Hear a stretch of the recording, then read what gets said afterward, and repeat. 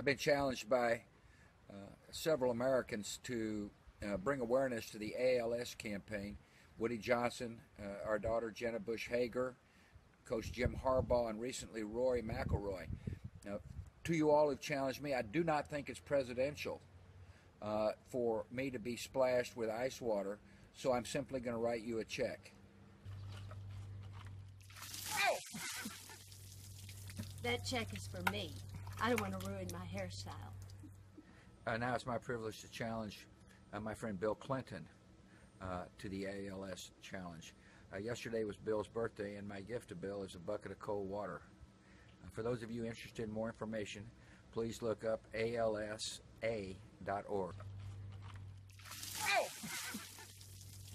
That check is for me. I don't want to ruin my hairstyle.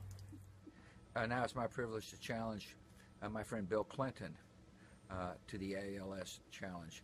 Yesterday was Bill's birthday, and my gift to Bill is a bucket of cold water.